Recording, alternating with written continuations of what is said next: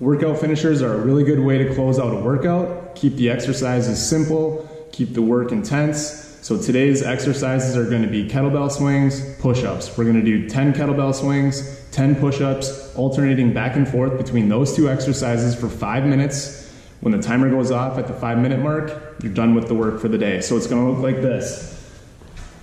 10 swings.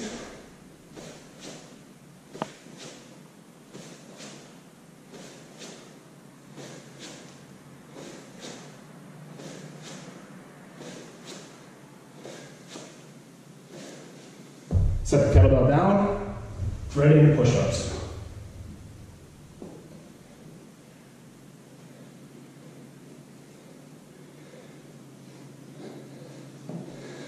After the 10th rep of push-ups, right back into swings. Again, accumulate as much work as possible inside of 5 minutes. When the timer goes off, you're done.